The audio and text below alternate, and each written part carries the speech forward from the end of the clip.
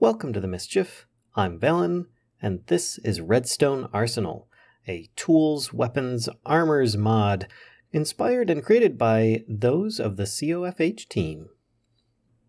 As you can see here, there's quite a bit to offer in this mod. It gives you lots of, well, as I mentioned, tools and weapons, but they also have several different side abilities, or at least most of them do. I currently have this set up here just to demonstrate that you will need potentially some other thermal expansion type items here that I currently am using. Not that they are 100% required, but I highly recommend that you use them in conjunction with it, because you're going to be needing to make some of the materials and use some of these to obtain them in such a spectacular fashion. To start with, let me grab some of these here. I have some silver ore, gold ore, and some redstone. For example, I have a magma crucible here, which is a tool or a machine used to kind of liquefy things. If I put a bunch of redstone in here, it's going to currently make it into this tank here, and you'll see that it just finished. And if I use this bucket, I can grab myself some destabilized redstone. Now there are other methods of obtaining destabilized redstone, and what I'm showing you right now is just how to create the ingredients in order to make all these tools and armor, because if you look at the recipes, they all require some kind of fluxed electrum ingot and or a flux crystal, which both require, well, a lot of gold, silver, and redstone, at least in this manner. Now, if I've got a pulverizer over here, I'm just going to toss a little bit of silver and gold, turn this thing on so that it's auto insert and extract, and it should pretty much take care of those. There we go. Just pulverize those, turn them into the respective gold and silver. Now, if I take a couple of these together, I can make myself electrum grit, as I have here. Now, if I take this destabilized redstone, I can actually take some of this electrum grit and turn it into fluxed electrum blend. Or, alternately, I could take silver and gold like so and get the exact same result. Basically, it would be the same thing, whether you're using 2 electrum grit or one of each of these. It's just that you're mixing them all together to make fluxed electrum blend. You then use that in some kind of induction smelter, or in, like I've got an immersive engineering example here, an arc furnace or something, mixed in with some kind of sand, and you'll get fluxed electrum ingots. So you do need a few different tools in order to attempt to try and use this. And you can, of course, use those to make all sorts of different items here. Let me bring it up here. Redstone.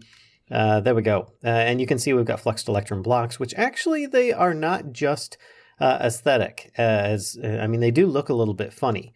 But for one, if you stand on them, it hurts you.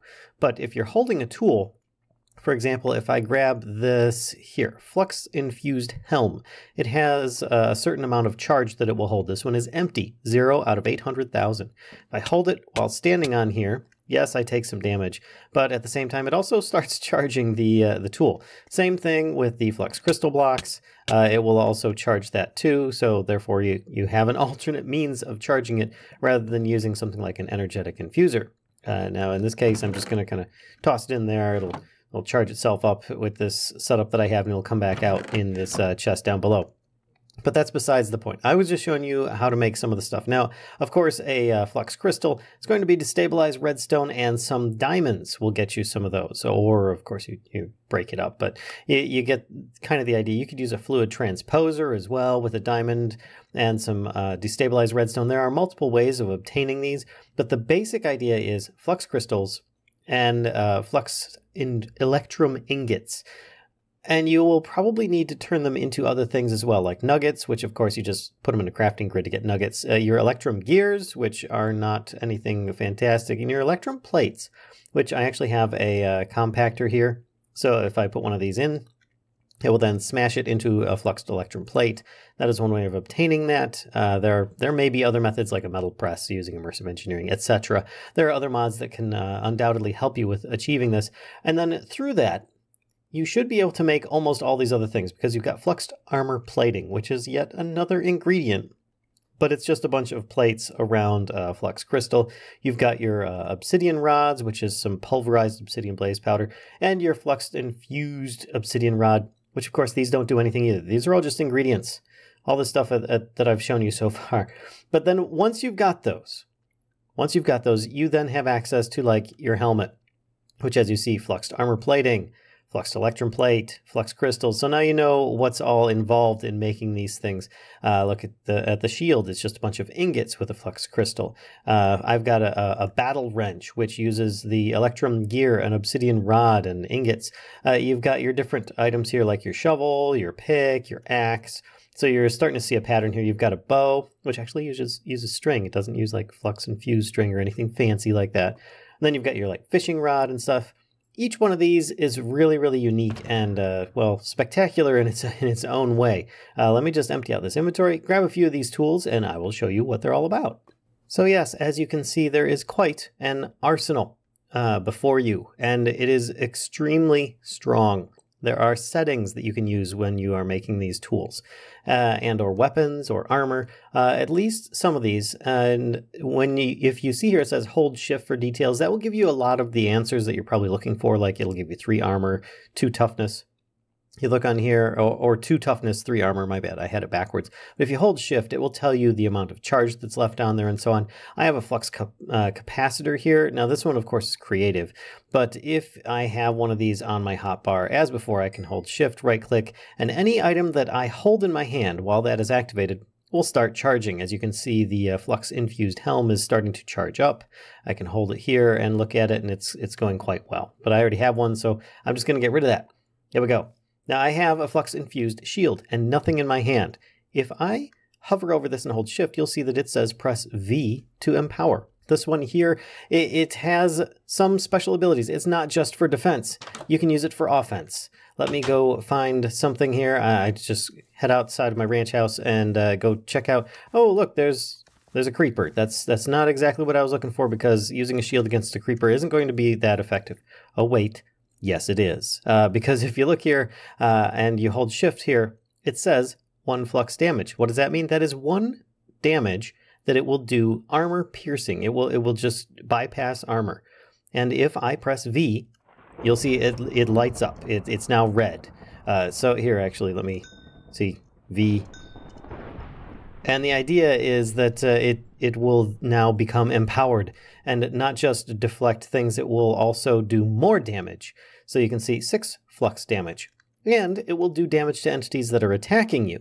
So that's really cool. And in this case, I could actually use it to defend, but as it's a creeper, I'm going to use it to smack him and do a lot of damage. You can see there a couple hits of this, and I might be able to get him out, take him out before he blows things up. So, I mean, it is just a shield, but it's like a shield smash that I can do with this. On top of that, if I spawn something into the world here, I figure in this case a husk would be appropriate because he won't burn in the sun.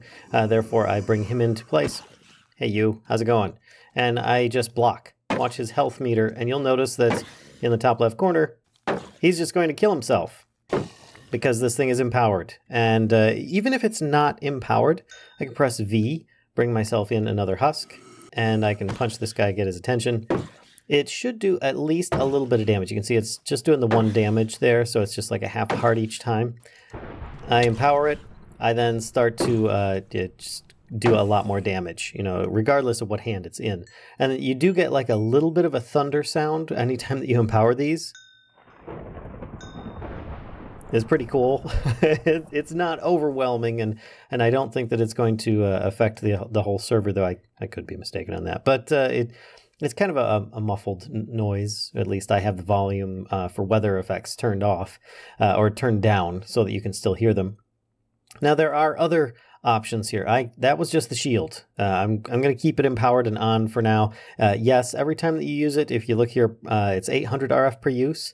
If I hit V and then I go back, it's 200 RF per use. So anytime that any of these tools and items are empowered, it will use up more power instead of durability. So therefore, you can always just, before I showed you, you can actually go in here, you can stand on one of these things while holding it, and you can charge it back up, and therefore it's maxed out now, so that's kind of convenient. Or, which does hurt though, you can use something like an energetic infuser or whatever other RF charging options you have.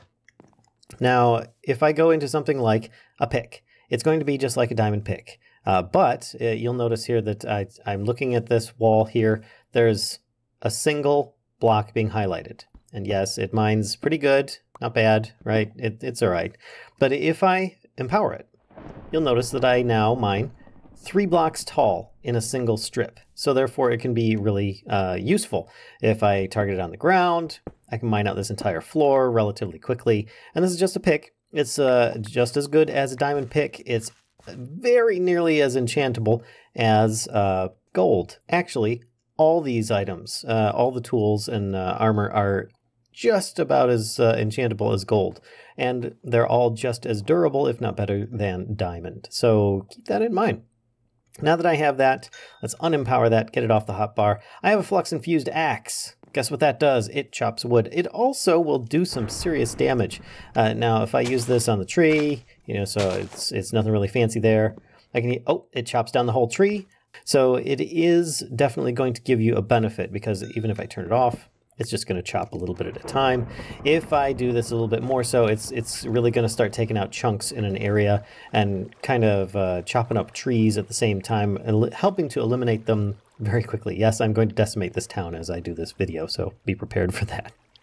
All right, here's the next one here, the Flux-Infused Omni Wrench, which actually, it's relatively unique. If you remember the Crescent Hammer from most of the other stuff there, you have the option with this. Let's see if I can actually... There we go. Apparently there was a rendering glitch. But if you use a Crescent Hammer, you can change the facing of blocks. So that's kind of interesting. Whatever it is, you can change the facing around to suit what you like. That's what the Flux-Infused Omni Wrench does as well. But it also has another effect, though you'll want to be careful not to use it on doors or at least other items around. If I get myself a sheep, just spawn one in here, bring it down, and use this Omni Wrench on him, it actually doubles as a pair of shears, which is pretty good. Now, just about any of these items, as I mentioned before, will also have that use power instead of durability. The problem, see, I just used the wrench on the door, and it's trying to realign the door in a different way that I don't want it to be. So try not to use those on doors if you can avoid it. But obviously, if you try and access a chest, you're gonna lose the face of the chest. But the thing is, with these, you can actually enchant them. Now I have, and it's any of these tools, weapons, items, armor, whatever. If you put this in here, a little bit of some lapis, you could then put, of course, in this case, I've got unbreaking on here, unbreaking, holding.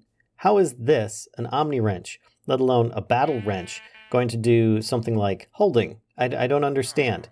That's pretty much going to expand the amount of power that this thing can have. So it's increasing its durability before you'll need to recharge it again. So that's what the holding option adds to just about any of these tools and armor. So we've covered a few of these items now. Let's go into the Flux-Infused Battle Wrench, which is kind of like a step up from the regular wrench. It does the same thing. It won't shear sheep. Sadly, our sheepish friend over here, let me get a friend for him. If I right click, nothing happens. I'm just holding my shield up, because this is more of a wrench and a mace. So it's pretty good. And yes, you can empower it. You cannot empower the Flux-Infused Omni Wrench. It does not give that option because it's just a wrench. But the recipe for the Infused Battle Wrench is going to involve that gear. So that is something to be of note. It's not very major, but just a little heads up there. And what this does is it will take it from, here, let me actually show you right now. It says 6 attack damage, 1 flux damage. So that's 6 normal damage, or 3 hearts, and a half a heart that will go through armor. So a total of 7 attack damage.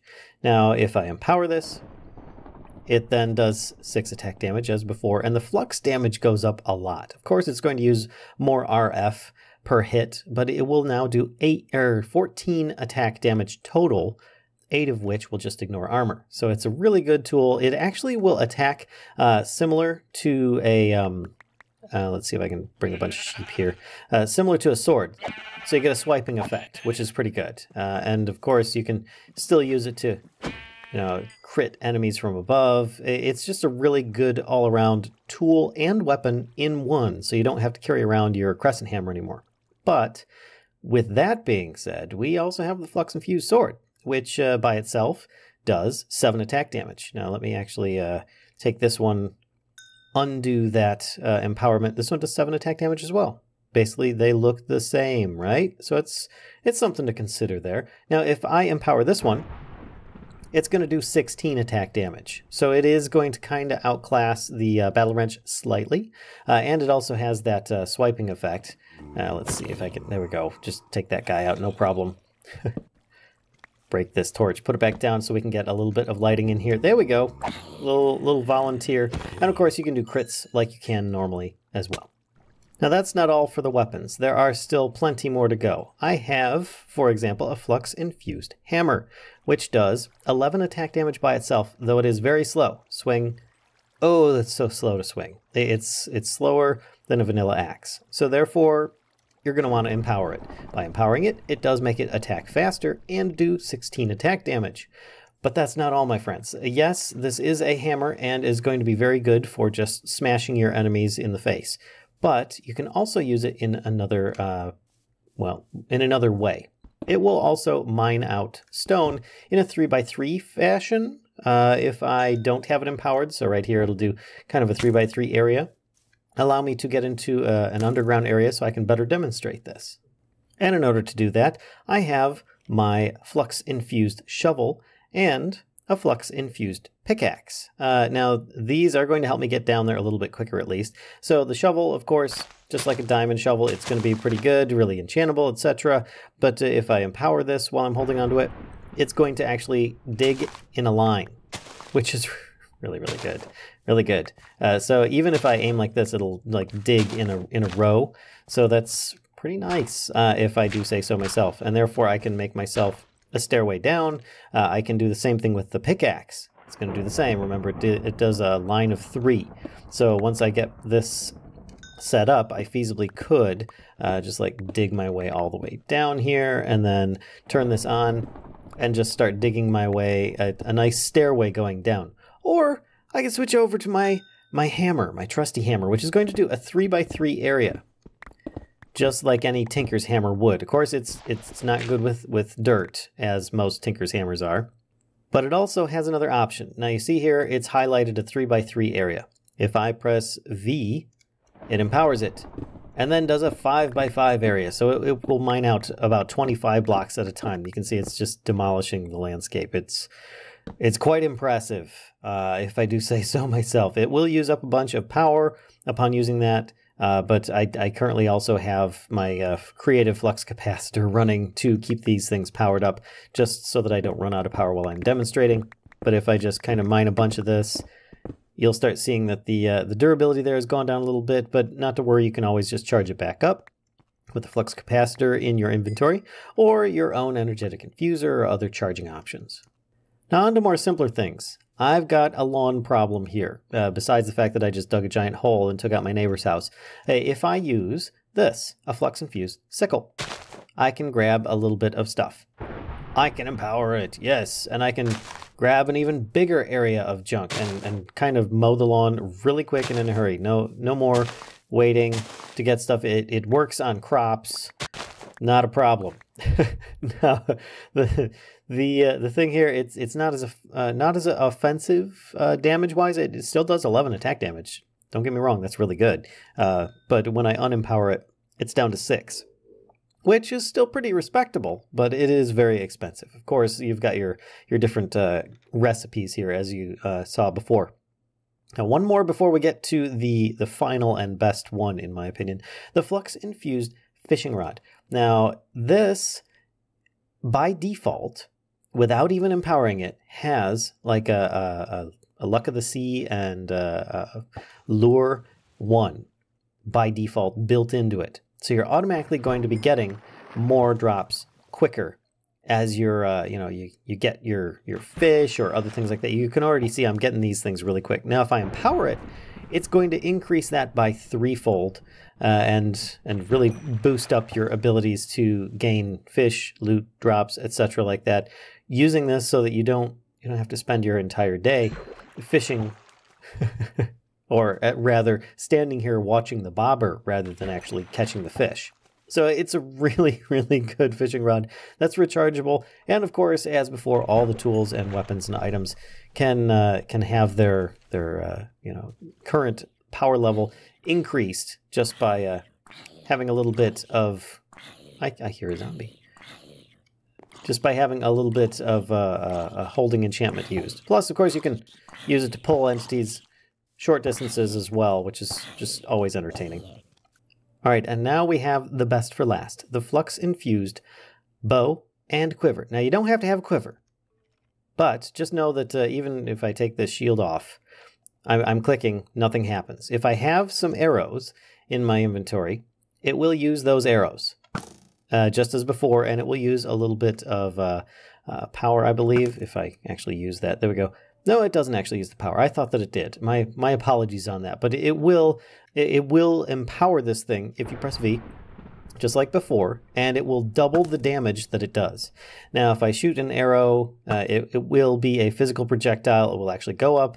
It will come back down. You can barely still see it. There it is. Zoop. There we go. So now here's where the difference is. If I go over here and pick up this quiver, get rid of the arrows. I don't have any arrows in my inventory now. I know it's filled with a bunch of junk, but I don't have any arrows. I can use this to shoot red power. Now, if I just kind of do a really slow one, you can see it's actually kind of like a matrixy shot. It's pretty entertaining, actually, but they will go in a straight line, so you don't need to worry about, there we go. And these are not very powerful because I'm just kind of like tapping the arrows. But if you hold it down, it will, of course, go much faster than your normal arrow would because you're shooting energy. You can see that the power is being used from the flux-infused quiver.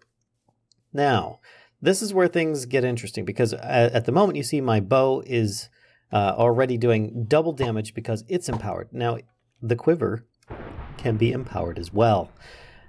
And boy, does it have a great effect. It will increase its abilities even further. Now, no, it will not damage the landscape. It will destroy floating entities. You saw that there's some carrots over here.